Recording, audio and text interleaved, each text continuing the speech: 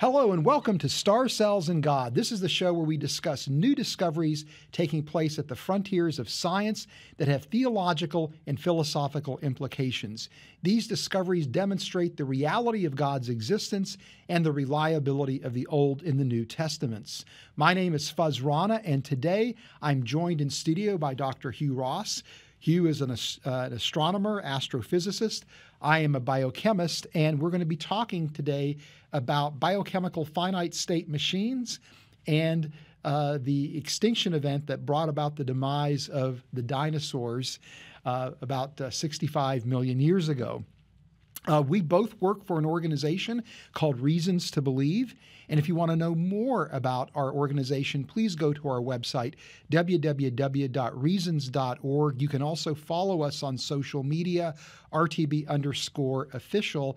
And then last but not least, if you're watching this on YouTube, go to the subscribe button and subscribe to our channel, or hit the bell and you can be notified when new episodes of Star Cells and God drop. So anyway, Hugh, let's go ahead and get started.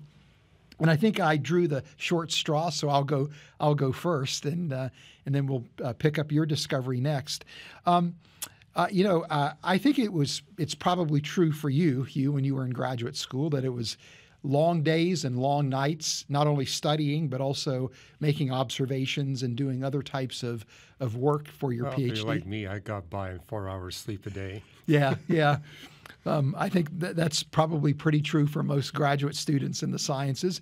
For me, it was, long days and long nights. And many of the long nights actually took place when I was actively doing my PhD research, the lab work, where experiments had to be run to completion, and sometimes that meant staying up very late at night working in the lab. But it wasn't a lonely, sad experience. I, number one, liked working in the lab in those days, and two, many of my fellow graduate students were there working late as well.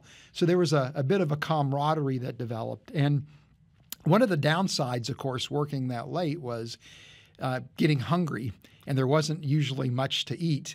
And so the only thing that you had many times as a food option was the vending machine on the third floor of Chicxulub Labs in the common area. And Chicxulub Labs housed both the chemistry and physics departments. And so the vending machines were kind of a congregation point in grad school. And it wasn't uncommon to see somebody at the vending machine late at night trying to get a snack. Sadly, it was not uncommon to see somebody pounding on the vending machine because, like most vending machines, it would do things like this, where you would order the snack after you put your money in, and it wouldn't completely dispense, get stuck in the machine. And so people would kind of pound on the machine to try to get their snack out. So anyway, but all that— If you got a snack at all, right? Yeah, if you got a snack at all. So even though that particular vending machine wasn't very reliable, when you think about it for a minute, vending machines actually represent a fairly remarkable machine. It's a pretty sophisticated technology that allows you to put in coins and then select the particular snack item that you want. And vending machines actually are a real-life example of something known as a finite state machine.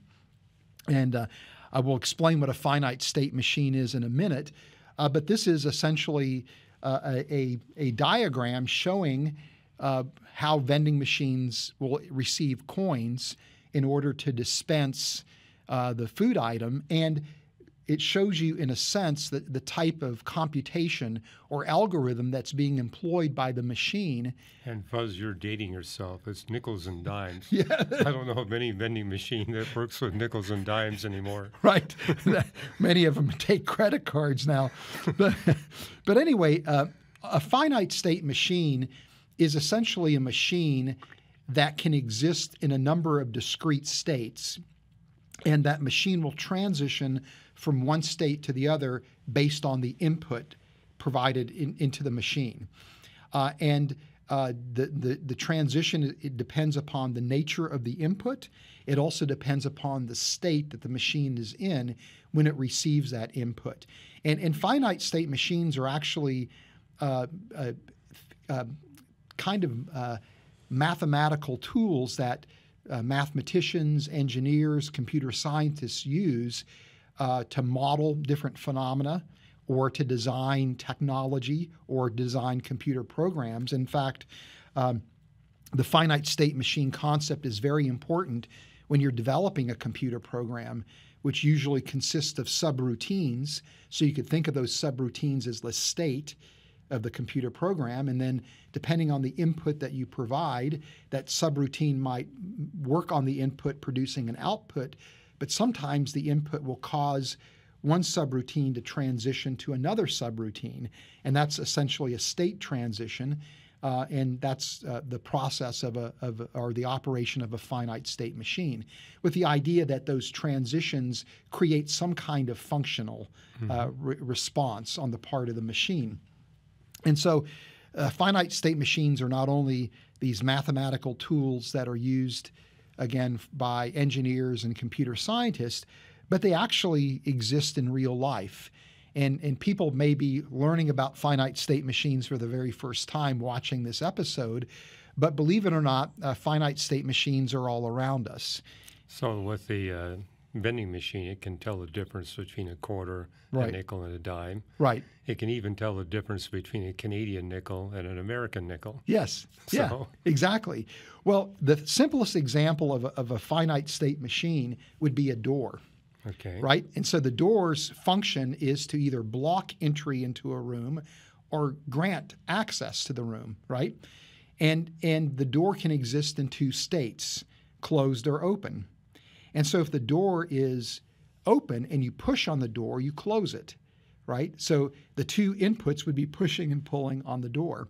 So if the door is in an open state, pushing it closes it, blocking entry to the room.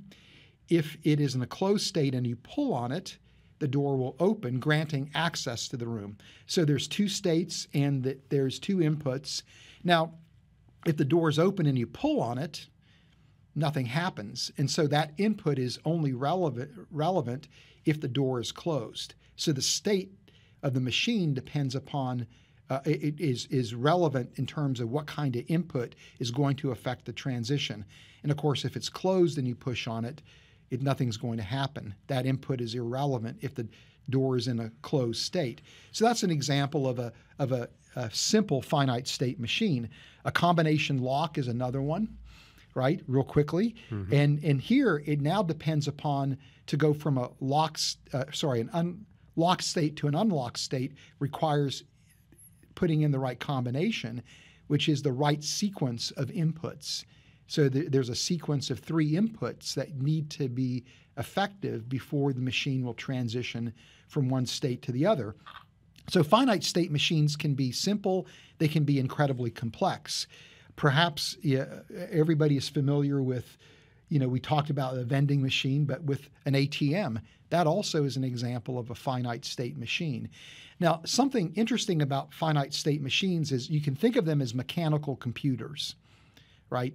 Where there's input, there's some kind of mechanical activity or maybe electrical activity. That if you have electronics in the finite state machine, that will then transition the machine from one state to the other, producing a function. But even though it's a computer in that sense, a mechanical computer, it doesn't have, at least at first glance, the capacity for data storage. It doesn't have memory. It doesn't really operate according to any kind of algorithm. But then when you begin to press into the operation of a finite state machine, you realize that the data and the memory and the algorithms are actually built into the very design of the machine itself, right? And so the finite state machines are very sophisticated mechanical machines where you have instantiated in the structure of the machine the information that the machine needs to take input and produce outputs. Now, about a year ago, a research team was studying a single-celled eukaryotic organism named Euplotes, and this is a picture of this organism. It's kind of a flattened, ovoid-shaped, single-celled organism that has a top and a bottom, a dorsal and a ventral side. And on the ventral side are these little structures called cirri that function like feet. And so this organism can swim in water, but if it encounters a solid surface, it'll actually walk along the surface. And these researchers became interested in this organism because it kept contaminating their experiment. They were trying to do an experiment, and this organism kept contaminating things. So they changed their research to... Yeah, and as they began, under the microscope watching the contaminants, they became fascinated with how the organism moves around, how its gating action, its walking action. Because the people have known about this organism for, nearly 200 years. And some researchers watching the action, the gating action of this organism, speculated a number of years ago that maybe this thing has a primitive nerve system, that it seems to be able to respond to what's happening in the environment and change its walking behavior in a similar manner to an animal, a complex multicellular organism. And so the big question is, how does this organism engage in this gating activity? And here's an image of an electron micrograph, or it's not of a micrograph of the organism walking along the surface, and so you can see the little feet.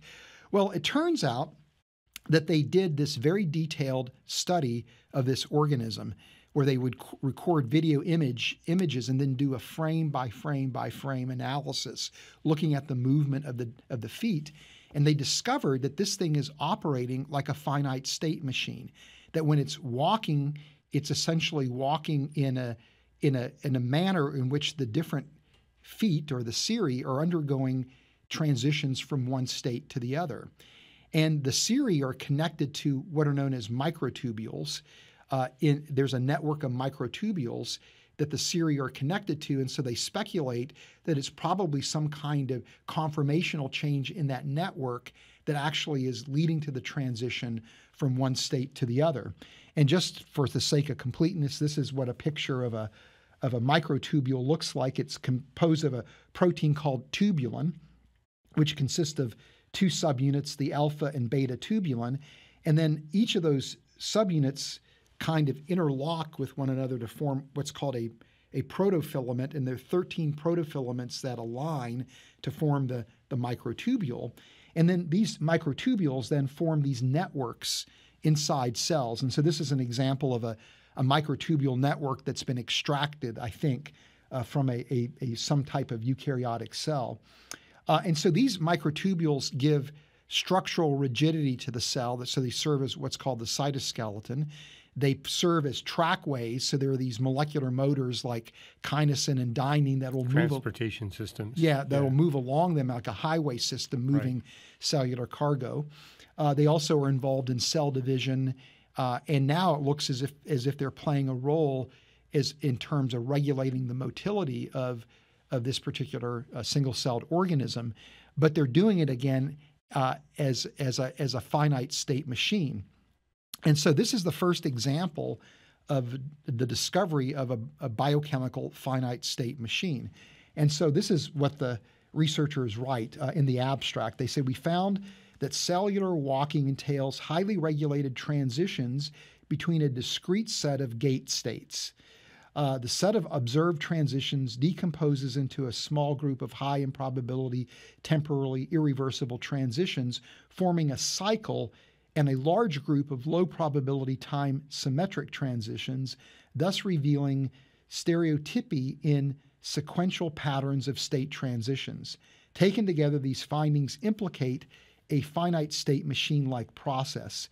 Cirri are connected by microtubule bundles, and we found that the dynamics of cirri involve different state transitions associated with the structure of the microtubule bundle systems.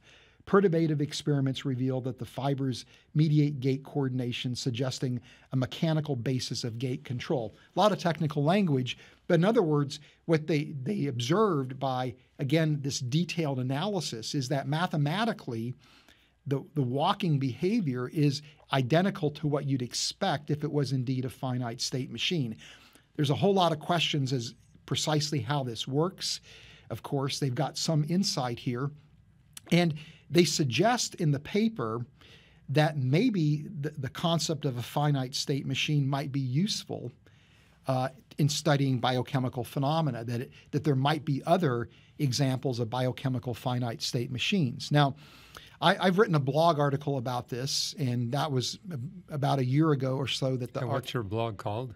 The Cell's Design? Yeah, the blog is The Cell's Design, Right. and the article is something like biochemical finite machines point to an infinite creator or something like that. So they can search and find it. Yeah. Now, to me, the theological implications of this can... Well, before you go there, did the researchers actually study what happens with the microtubules in the Siri when they're in a fluid situation?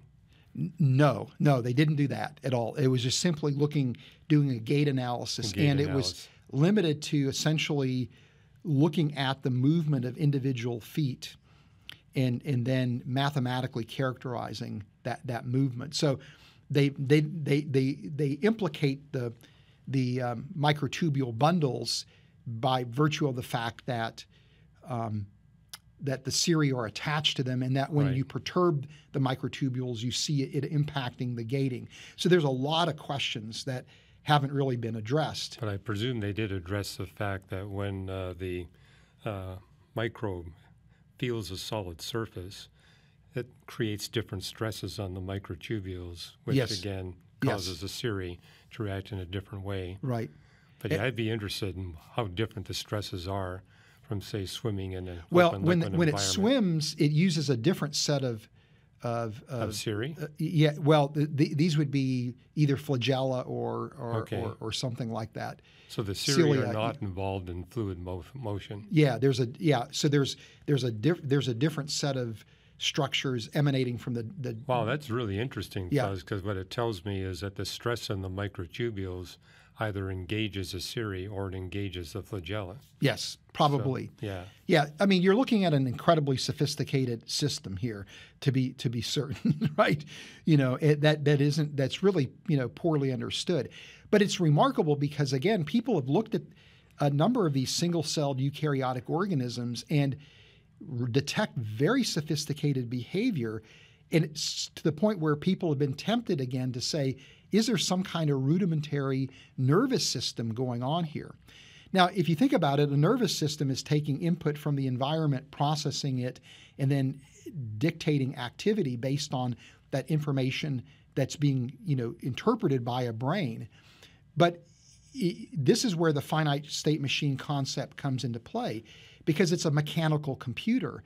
And so what you have going on here is you've got this mechanical computer that appears to be designed to take specific types of input, undergo state transitions, and then, as a result of that, create functional activity, where, again, the data, the memory, the algorithm is built into the microtubules and into the Siri, and the nature of the interactions and the conformational stage transitions that take place that are triggered by other input that microtubule bundle is experiencing.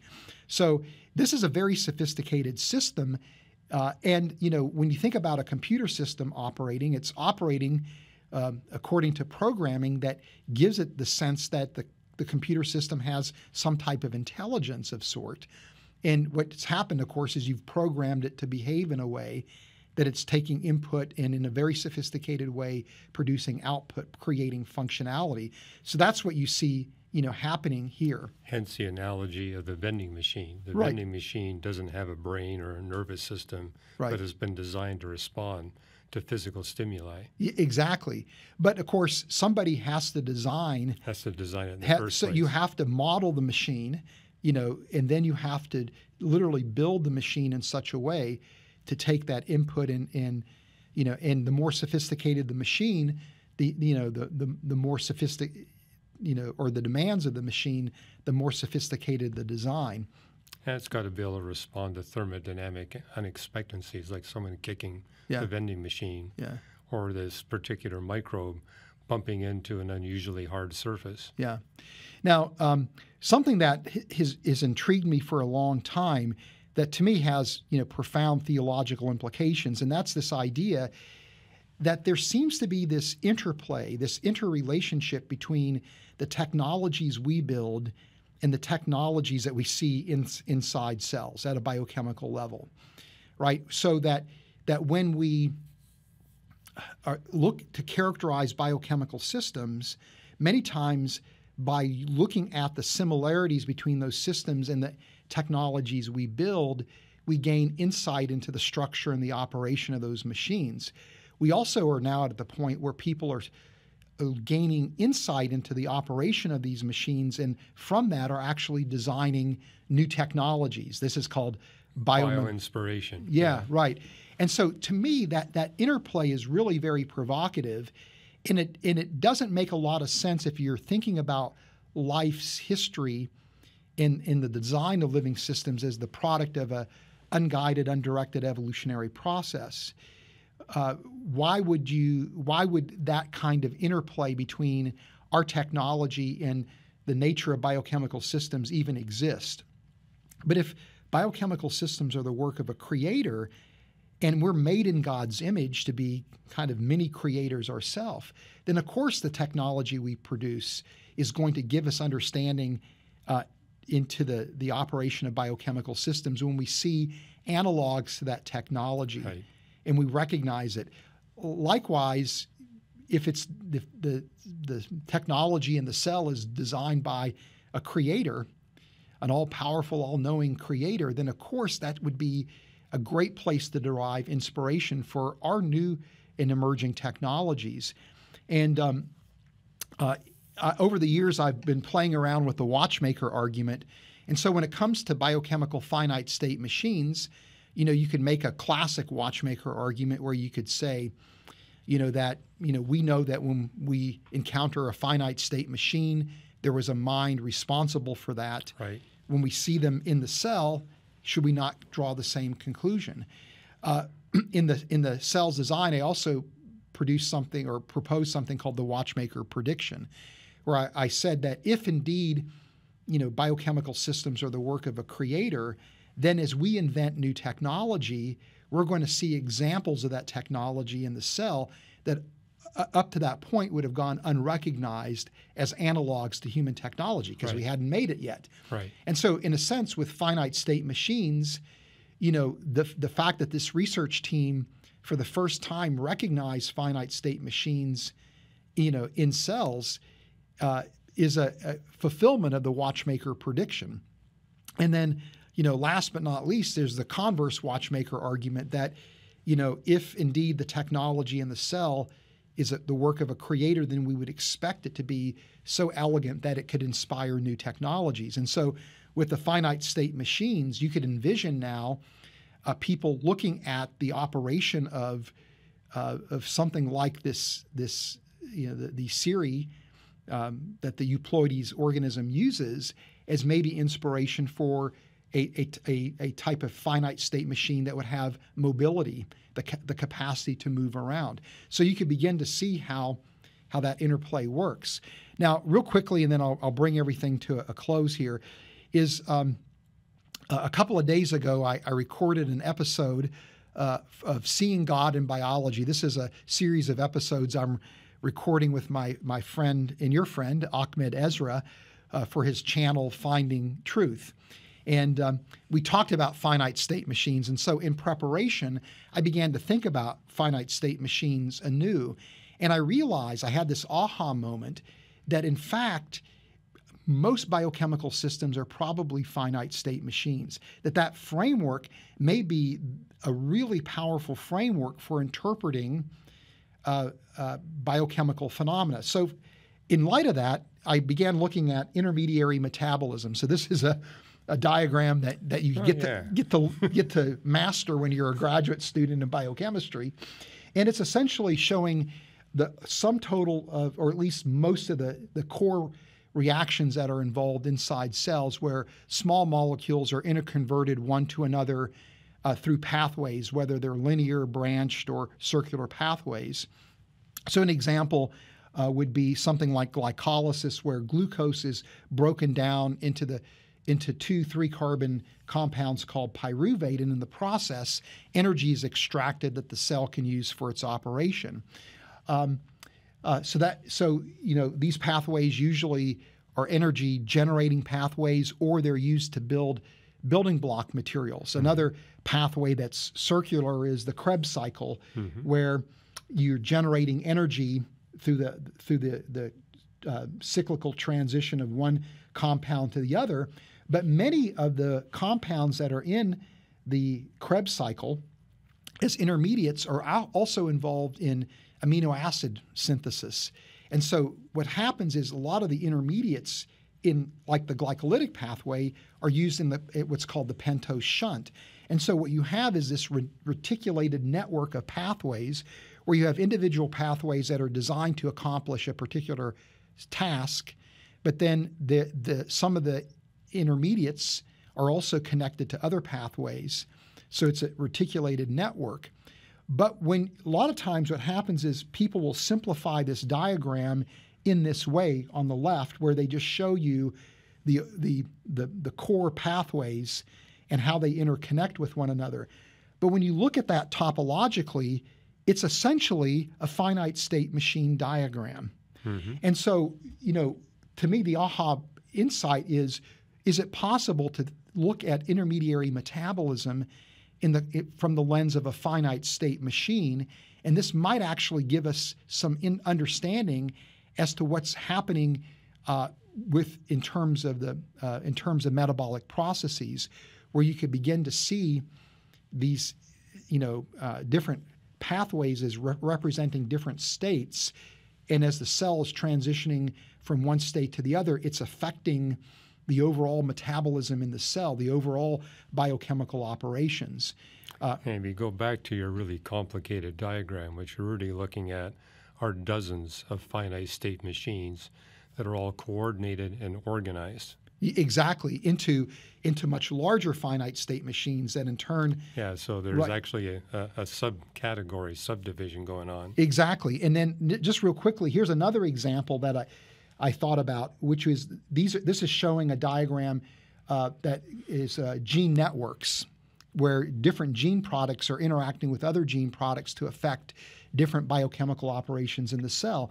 And again, topologically, it's very similar to a finite state machine. And in fact, I've seen a couple of people working in synthetic biology that are trying to design novel gene regulatory networks as part of their work in synthetic biology that are using the finite state machine concept towards that end. So in other words, as you're saying, it's not only individual biochemical operations that are probably finite state machines, but they're integrated in a hierarchical level. Right. And this led me, and I'm sorry I'm taking so long here, this led me to another aha moment. About 10 years ago, Paul Davies and Sarah Walker wrote this paper, and I wrote a blog article about it, where they were arguing that we're never going to make any progress understanding the origin of life until we think about the problem in the right way. And Paul Davies was saying in this article with Sarah Walker, his co-author, that really when you think about biochemical systems, they in effect they have algorithmic information. In other words, in that it's that you have these biomolecules that are operating according to a set of instructions. And it's the instructions that really are what's critical. But as he points out, the instructions are harbored in the biomolecules themselves. And so in other words, what Davies was basically describing here, whether he realized it or not, is that biochemical systems are finite state machines. And that to understand the origin of life, you have to understand how is it that this algorithmic information emerged and then becomes instantiated in the biochemical machinery of life, right? And so this, in posing the question in those terms, it says to me that this is really ultimately a theological problem, that to think of a cell as being a finite state machine really is highlighting the fact that this can only be explained as the work of a mind. Right. So anyway, the new part of this discovery is really just the insight that I had preparing for my conversation with Ahmed Ezra, and then realizing this is a different way of thinking about biochemistry that I'm completely unaware of, that I think could be incredibly insightful and incredibly productive, that has bearing on all kinds of scientific questions. Well, it has bearing on our technology too, because you were making the point at the beginning. We humans build these finite state machines. We see these finite state machines inside of living organisms, particularly the cell. And you mentioned the hierarchy. I think when we go to the multicellular level, you're again going to see these finite state machines. They're ubiquitous. And when we humans build a finite state machine, we put a lot of thought and engineering and intelligence into it. And I see this as an extension of the bio-inspired argument for the existence of God. I mean, both of us have written a lot of articles on bio-inspired engineering, where scientists and engineers look at organisms, see this amazing design system machine, and they copy it to produce something that we can use to further our technology. I mean, a paper gets published, twice a week that talks about some new bio-inspired technology. The difference, though, is what we see in organisms is better than what we can produce in our technology, which implies that the one that built these finite state machines in these different organisms at these different hierarchical levels must be more knowledgeable, more intelligent, and better financed than we human beings are. And there you go. Who's the candidate that matches that description? Yeah, exactly. That's well put. Well, one of the criticisms that we hear a lot is that if you make the claim that a creator is responsible for life, let's say, that God did it, then it just shuts down scientific inquiry. Well, this is an example of, this is a counterexample to that assertion, because by thinking about, again, biochemical systems, and as you're pointing out, maybe even, multicellular organisms as essentially finite state machines, it opens up an entirely new way of modeling and thinking about what's going on that could lead to very important insights. So this is actually demonstrating that thinking about things from a design perspective, from a creation model perspective, can lead to very fruitful advances in our understanding that you wouldn't necessarily think to be the case from an evolutionary perspective. Let me be a little more explicit and see if you agree with me. If we come from a biblical worldview perspective, assuming that the God of the Bible is responsible for all these amazing machines and designs we see in the cell, then that will further our research in the sense that if we expect that to be the case, we're going to be researching these things in sufficient detail so that we can apply what we learn there to build better technology. We were created in the image of God. We design and create like He does. But if we look at what He's done, it's going to further our research. I think this is a key example where a biblical worldview perspective is going to advance science more rapidly, more efficiently, for less money than a non-theistic approach to science. Okay, well, thanks, Hugh. Okay. I'm going to go ahead and turn I'm just trying to drive home your point, Fuzz. No. You did a great job, and I appreciate that very much. So I think I've just taken up so much time here. I'm a little concerned about that. So why don't we transition to your? And I got some visuals here, but what I want to talk about is this paper that just got published in the Proceedings of the National Academy of Sciences about the Chicxulub crater event. And this is a map of Mexico, and off to the right you can see the Yucatan Peninsula. And there's been papers published since 1980 by the Nobel laureate Alvarez where they noted that there was this enormous crater that they could see 1,000 feet underground in the Yucatan Peninsula, indicating that a big asteroid had hit there some time ago. And since 1980, they've been drilling down that 1,000 feet and were able to determine a date for when that happened. You probably recall there was a major debate.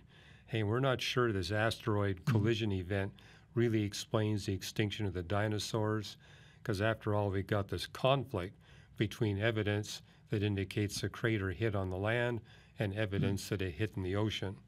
And that got resolved, and the people realized it actually hit almost bullseye on the shoreline of the Yucatan Peninsula, explaining why about half the data shows a marine collision and half shows a land collision. Well, it's basically both. And again, there's been debate going on. Well, we see all this evidence for worldwide massive volcanic eruptions. And so a lot of papers were published saying we don't think it's an asteroid at all. It's the volcanoes that brought about the extinction of the dinosaurs. And then you had people on the astronomy side saying, no, we got strong evidence. It's a big asteroid. And the volcanic people are wrong. So there's this battle going on between geologists and astronomers. Was the extinction event that wiped out the last generation of the dinosaurs, the Cretaceous dinosaurs, a big asteroid, or was it worldwide volcanic eruptions? And it finally got resolved when they were able to do precision dating of the moment when the volcanoes erupted and precision dating of when this asteroid struck in the Yucatan Peninsula. And in both cases, they came up with the identical date, 66.038 million years ago. So, 5 decimal point precision on the date, and both dates match. And that led to research where they said, well, this had to be a big enough asteroid, at least 10 kilometers in diameter, and quite likely one of the stainless steel asteroids, which would have hit the Earth with sufficient force, it would have punctured through the crust down to the mantle, and that would ignite volcanic eruptions all around the world. Well, this particular paper that just got published had one more feature to this Chicxulub crater event, basically where they were able to go to the Yucatan Peninsula and come up with evidence that this asteroid hitting right on the shoreline of the Yucatan Peninsula would set up a family of sulfur aerosols into the atmosphere. When you hit in the water, you're going to get a huge amount, because basically the asteroid's going to go all the way down to the ocean floor, and there's sulfur compounds there that are going to mix with the water, and it creates a huge amount of aerosols. You get a different set of aerosols from what hits on the land, and the combination of all these aerosols in the atmosphere basically brings on what Carl Sagan called a nuclear winter, making the point if we had an all-out nuclear war, so much dust and aerosols would be put in the atmosphere, it would significantly block out the heat and light of the sun and basically produce a 3 or 4 year long winter. Well, this paper is basically saying that happened, but much more is severe than what Carl Sagan talked about as classic nuclear winter event. And they were able to determine that the collision in the Yucatan Peninsula released the energy equivalent of 3 billion times the energy that was released by a combination of the Hiroshima and Nagasaki atomic bombs that ended World War II. So multiply that by 3 billion, and it gives you an idea. But they said this really explains why all the dinosaurs went extinct, and not just the dinosaurs, but a total of 75% of all the species of life on planet Earth, marine, terrestrial, plant, animal. It now ranks as the second biggest mass extinction event in the last billion-year history of the Earth. The biggest one being the Jurassic Permian catastrophe that wiped out about 95% of all species in life. This has elevated the Chicxulub event to second place amongst the greatest mass extinction events. But it actually fits into a biblical creation model. And I'll just move to the next slide here. This shows you the luminosity of the sun throughout the history of life on planet Earth. And when the sun is forming, it's accumulating mass. And the luminosity of a star goes up by the 4th power of its mass. So when the sun is accumulating mass during its formation, it brightens to about twice the brightness that it has right now. But then it slowly loses mass after it begins to ignite nuclear fusion. And so you see the dimming of the sun. And then when hydrogen fusion begins to kick in, the sun stops losing mass in any significant way.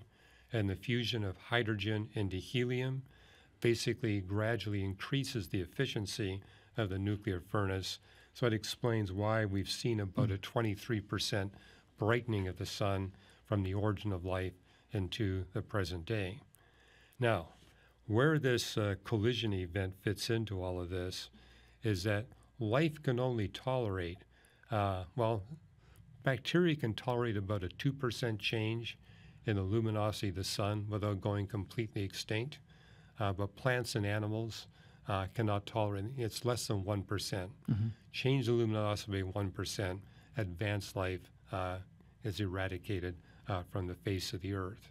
And so the question is, look at this 3.8 billion year history of life. How did it get sustained? Well, what I document in my book, Improbable Planet, it's sustained by the greenhouse gases in the atmosphere being gradually pulled down while the sun is getting brighter and brighter. And the only thing that can pull down those greenhouse gases, predominantly carbon dioxide and methane, is life. Different life forms will pull differing amounts of greenhouse gases from the atmosphere. And it's a great way to understand the fossil record. If you look at the history of life over the past 3.8 billion years, you can see that life step by step has become more and more efficient and productive in pulling greenhouse gases out of the atmosphere. So as the sun gets brighter and brighter, that life pulls out greenhouse gases at just the right amount to compensate for the dimming of the sun. So just to summarize, it takes just right life on Earth at just right times, at just right amounts and diversity. That's the major compensating factor for the sun's increasing brightness. And the factor that's most significant, this accounts for 80% of the compensation, is where you have silicates, and what you see in the background is a silicate mountain range in Canada. But look at the bottom of the mountains. See all that sand and gravel at the bottom of the mountain? That's produced by this chemical reaction where you got silicates. In this case, I use calcium silicate at the top left there as just an example. It could be sodium, it could be iron, whatever. But what happens is those silicates react with carbon dioxide in the atmosphere and water in the form of falling rain. So rain falling from the clouds, making contact with the silicates, those raindrops act as a catalyst to cause this chemical reaction where the silicates get converted into carbon dioxide and water. So notice the water's at both ends. It's a catalyst. But what happens is it pulls carbon dioxide out of the atmosphere, and you wind up with the net reaction on the bottom. Silicate plus carbon dioxide in the atmosphere makes a carbonate plus sand, silicon dioxide. And one thing I love to point out, silicates are a relatively useless industrial product, but what you get out there are carbonates and sand, which are valuable. I mean, that's where we get concrete from. Right. We take the carbonates, the sand, we make concrete. You can't do that with silicate.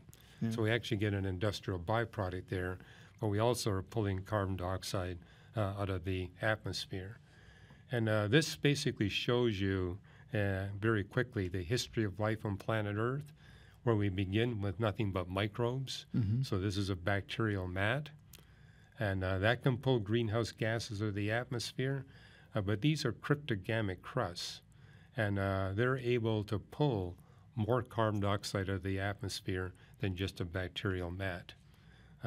This is basically a symbiosis of lichen, fungi and bacteria, but they have a vertical structure like that, and therefore they're able to pull more greenhouse gases out of the atmosphere.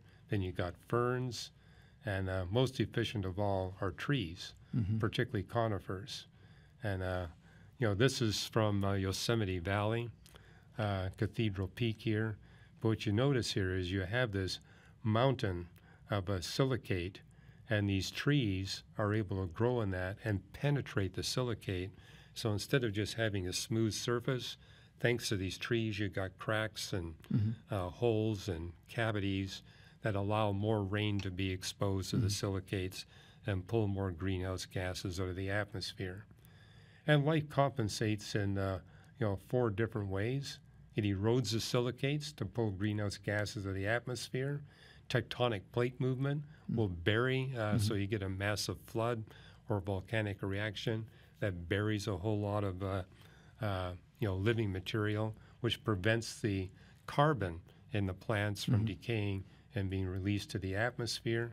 It can change the chemistry of the atmosphere and the cloud cover. So if you reflect away more sunlight, that will pull down the temperature, and it changes Earth's reflectivity because plants have different colors. But the bottom line is this. Only someone with a mind who knows the future physics of the sun, the earth, and the moon must remove no longer compensating life and replace it with just right life forms at just right times, in just right amounts, in just right locations. And the Permian-Triassic mass extinction event was followed by an equally major mass speciation event. Likewise, what this paper is talking about, the event that took place approximately 66 million years ago, wiped out the dinosaurs, but also those volcanic reactions and that asteroid not only wiped out 75% of the species of life on planet Earth, it transformed the terrestrial environment. Before that asteroid collision, North America, South America, Asia, and large parts of Africa were gigantic shallow seas. The volcanic eruptions and the asteroid transformed the continents of the Earth from having these vast shallow seas where it kind of looks like what it does today, which meant that you couldn't have dinosaurs existing after it. I mean, God could have created dinosaurs, but they wouldn't have had the water buoyancy to be able to thrive like they did before the asteroid collision. So God created new life. That's where we see the radiation of mammals and birds taking place. And they're the perfect creatures to thrive on the Earth, given the lower level of carbon dioxide in the atmosphere, given the new terrestrial environment. And this is a principle that you actually see in Psalm 104, where God speaks and says, referring to life, they die and return to the dust. When you send your spirit, they are recreated, and you renew the face of the earth. And so it takes that supreme being who says, okay, the sun's getting brighter, I need to remove life from planet Earth. He doesn't remove it all, but he removes the life that is less efficient in pulling greenhouse gases out of the atmosphere and replaces it with new life that is more efficient. But he also replaces it with life that can take maximum advantage of the changed atmospheric conditions, because certain life forms thrive with lots of carbon dioxide in the atmosphere, other life forms don't.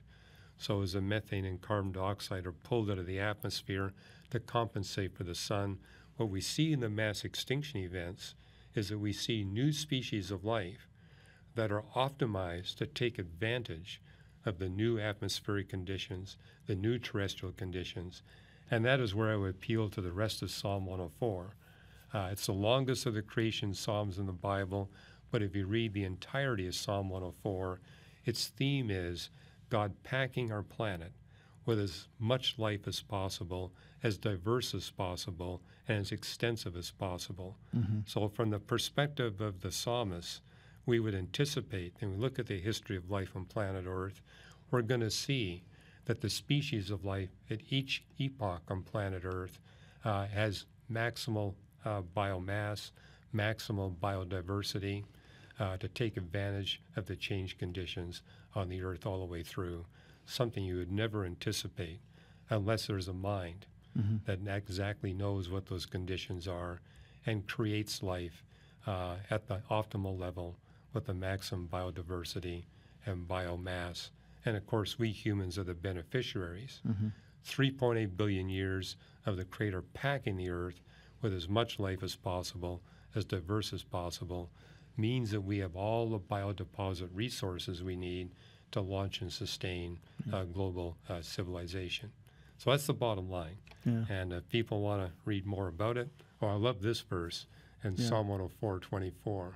How many are your works, O Lord? In wisdom you made them all. The earth is full of your creatures. And if you read the rest of the psalm, it's always been full of his creatures. Yeah. You know, this is a God that's aggressively creating. And I like what you always say, it's a God that really enjoys what he creates. Mm-hmm. And so there's an elegance and a beauty that we see throughout there. I like what it says in the 3rd chapter of Ecclesiastes. Everything is beautiful in its time. Yeah. And so we see this throughout the history of life on planet Earth. Isaiah 45:18, he did not create our planet to be empty, but formed it to be inhabited. And again, if people want to read more about this, they can check out my book, Improbable Planet.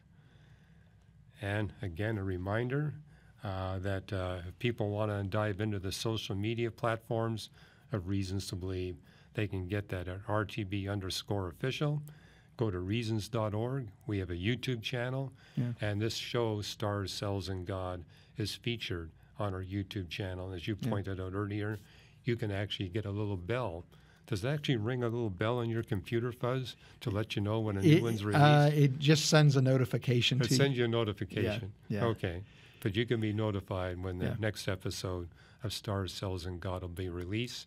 And last time I checked, we have well over 1,000 videos that you can watch on our YouTube channels. Yeah. So if you're not a subscriber, definitely subscribe. Yeah. Shortage of content is not a problem around here at Reasons to Believe. That's for certain. Well, you're one of the people that are to blame for that, Buzz, so thank you.